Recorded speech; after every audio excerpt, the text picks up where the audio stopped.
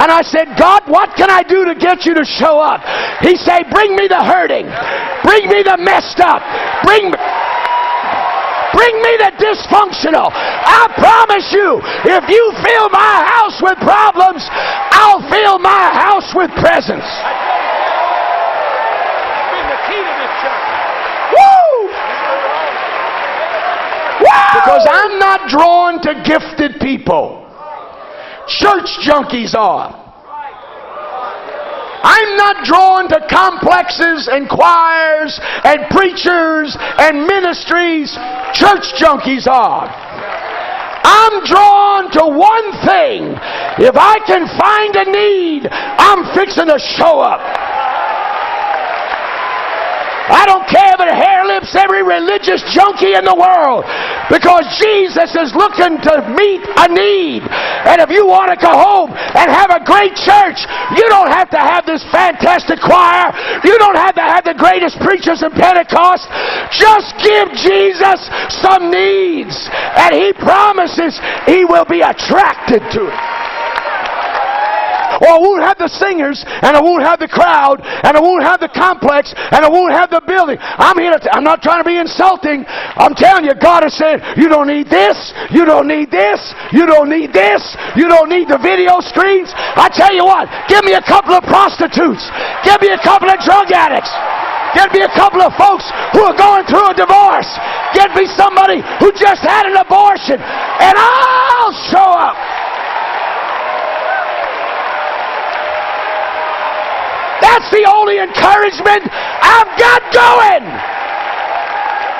What does it take for God to get in a building and go from invisible to tangible? Now, I know what we'd say, good choirs, good trios, great music. Now, I think that's a blessing. I hope we do the best we can. But I promise you, the reason why there has been such a dynamic display of deity's glory is not because we're good praisers or good singers or even good worshipers, but there's a few thousand needs that have piled into this auditorium, and God is attracted to need. I'm going to help you. You know why a bunch of you never clap, never shout, never boogaloo, never spit, never slobber, never... Here's why. You don't have no need.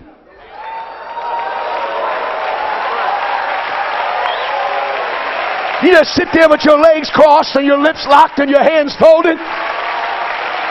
I'm going to tell you, the fear of God, our little bit of security may just be locking God out of our auditoriums and out of our lives and what He wants to do.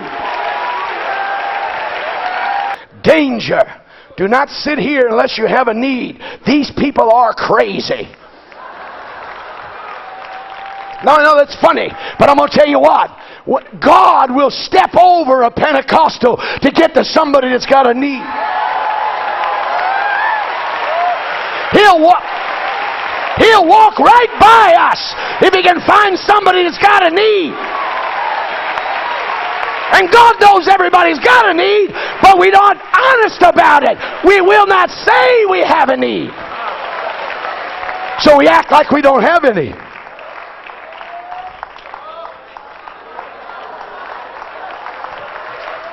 It is seriously, physically, emotionally, and spiritually dangerous to sit on a pew with anybody that's got a real need.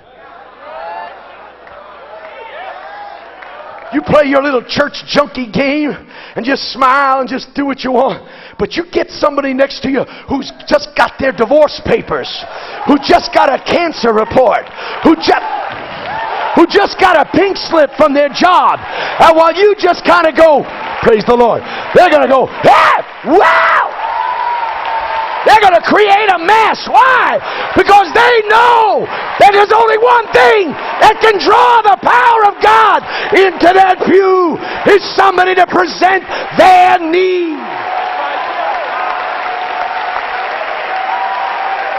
Anybody got a need? Anybody got a need? He said, my people want me, but they don't need me yet. It's not enough for us to believe in God. It's not enough for us to love God. It's not enough for us to want God. You will, you see the revival breaks out when we decide, I need you.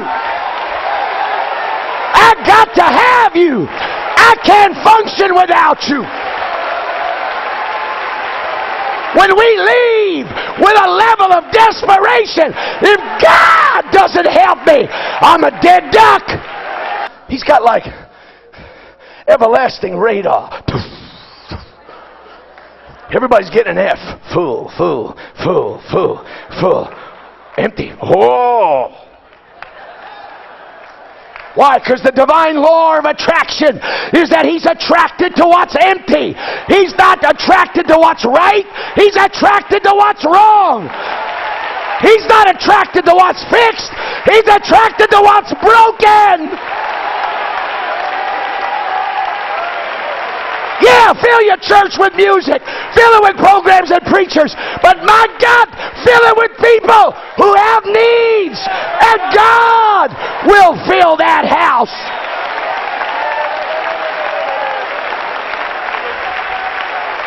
You know what the curse of this generation is? We got everything going on and a million voices talking to us. You can't go nowhere without your radio on in your truck, your TV, your VCR, all the food. That's nothing but voices. You need to shut those voices down. Get to meditating. I didn't say transcendental meditation. I said meditate and get still so that God can talk to you. Have you ever sit next to the apostolic Pentecostals that just do that little plastic? I love you, Jesus. Oh, praise the Lord. Hallelujah. Praise the Lord. And then you got this idiot next to you. And they knock your wig off and dance on your blue suede shoes and slap you upside your head. You know why? When you got a real need, you can't be cute. You can't be classy. You can't be nice. Hey, Jesus is passing by and I've got a need. And I was told that he hears the voice of the needy. And under my breath I'd be saying, but I need you. I don't know how to find you. I'm a dirtbag. I'm a lowlife. I ought to go to hell in a handbasket. I'm a creep. I'm a criminal. But I need you. I'm on the verge of getting a divorce. I need you. They would say to me, say hallelujah, hallelujah, hallelujah, hallelujah, hallelujah, hallelujah. Sound like Charlie Mahaney. Hallelujah, hallelujah, hallelujah, hallelujah. And they used to say, come on, say it. Jesus, Jesus, Jesus, Jesus, Jesus, Jesus, Jesus. Yeah, that's it. That's what? That's spit on your chin. That ain't the Holy Ghost. You ain't got to teach the Holy Ghost how the Holy Ghost is supposed to talk. Don't buy into that foolishness. You don't have to work yourself up into a frenzy. Tell him what you need.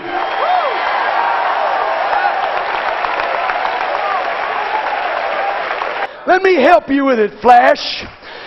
God will never let you get to a level of maturity that you will not have some area in your life that you need a miracle about. You're never going to arrive at a level where you can just float. God wants to keep you in need. What did he say to Philippians? My God shall supply all your needs according to his riches and glory by Christ Jesus. You can't get God to supply stuff if you won't admit you got a need. We love to preach the story of Bartimaeus, Reverend Michael. Who's passing by? What's all the ruckus for? Is it peanut brittle at the Pentecostal church again? What is it? Who is it? It's the unemployed carpenter. Oh, yeah. Who was it? Jesus. Jesus. Watch a man with a need. Hey!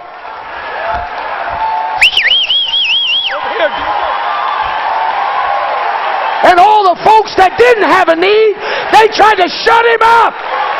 Don't let somebody that doesn't have a need shut you up. God is drawn to your need.